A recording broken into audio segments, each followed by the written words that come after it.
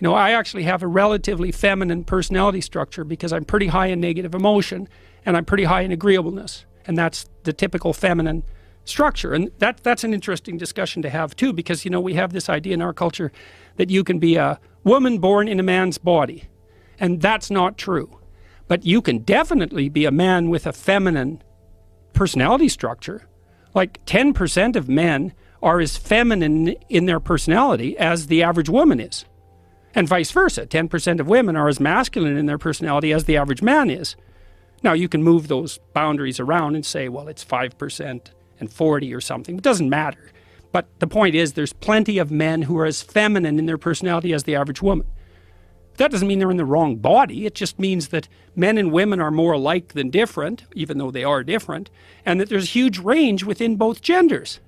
And we need to know that. Right now, if you look at teenagers, for example, who want to switch genders, 95% of them are unbearably confused. That's what's causing that. And I think there's other reasons too. I think this is a conjecture. When the trans teenagers came after me when I opposed Bill C-16 in Canada on compelled speech grounds, I spent quite a bit of time watching them. And I already kind of knew about that fluid identity crowd. So when I was at Harvard, piercing and tattooing started to become a cultural rage. And I was interested in, well, who's doing this? Because I knew it was a practice that was limited to criminal subtypes and outcasts for a long time. So, for example, if you worked in the circus, you were likely to be tattooed, you know, and you toured around the circus, and that was a kind of carny life, and it was an outsider life. And if you were a prisoner, same thing. But then all of a sudden it started to make its inroads into the popular culture. So we studied a group of early adopters of tattooing and piercing from the perspective of personality. Like, who are these people? And they were all highly creative people. Well, and creativity is a trait, and all people who aren't creative, that's wrong. In fact, most people aren't creative at all. And I can explain that later, but they're not. We developed a scale called the Creative Achievement Questionnaire, which assesses lifetime contribution to 13 different creative domains. And that your scores would range from 0, I have no training or talent in this area, to, I think it was 8. I'm an internationally recognized expert in this area, right? And so 70% of people, if you sum their scores across all 13 domains, scored 0. And I ask audiences, like, how many portraits have you painted? 0. How many songs have you composed? 0. How many plays have you written? 0.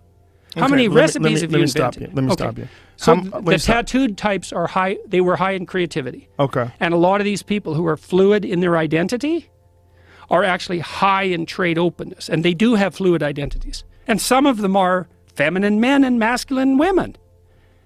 So yeah, but that doesn't mean that surgery is the cure for that.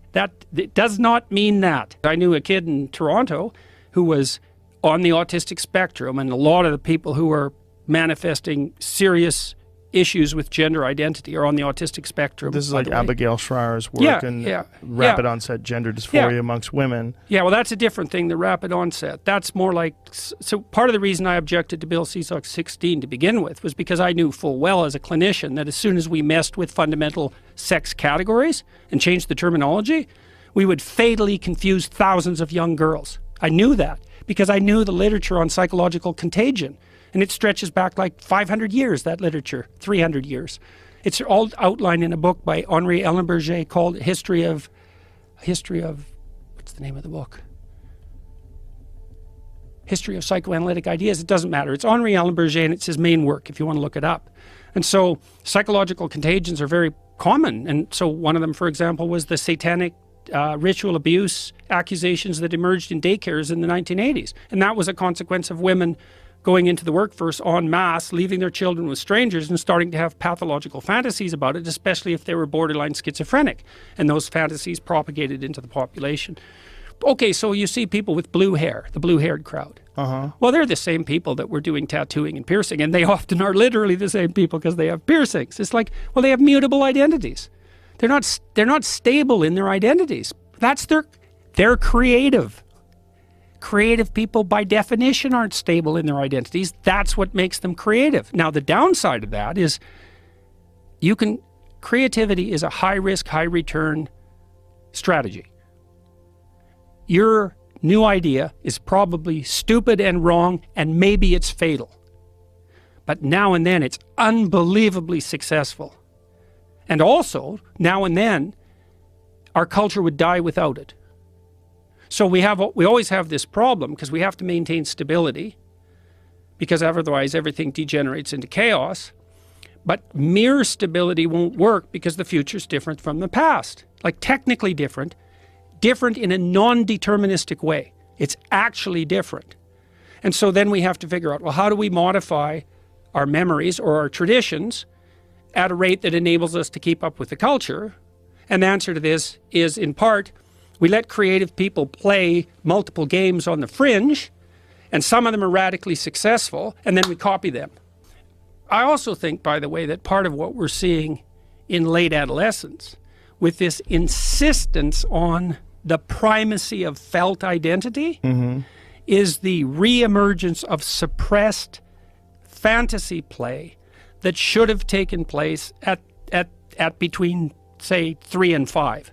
That's been suppressed by the imposition of technological artifacts like television and phones, and by the absence of free play among children who are hyper-supervised. So the fantasy play is imperative to develop your identity by trying out a bunch of different patterns of behavior. Yes, exactly. And ways to be. Yes, so when my son was about 2, his sister was about 3 and had a little gaggle of friends, and they used to dress him up like a fairy princess. And this didn't happen for like years. It happened for a couple of weeks, you know, and he was playing along. And I went down there, and I'm a Northern Albertan, you know, and so the gender roles there were fairly finely defined. And I was watching this, I thought, I only had qualms for like about 2 hours. I went and thought about it. I thought, okay, what's going on here? Well, he's playing with the girls. Okay, should he play with girls? Yes, definitely. He should play with girls. Absolutely. Adult males should play with women. Like, we should be able to play with people of the opposite sex. Like, so he's learning to play with the girls. Good. Is he enjoying it? Yes. Are they bullying him? No. Are the girls enjoying it? Yes. That's all good. Okay, so what does it mean he's playing at being a girl? Oh, he's trying to understand what it means to be a girl. Well, how do you understand that when you're 3? Or maybe when you're 50, you play at it, which means you allow that pattern of being to inhabit you.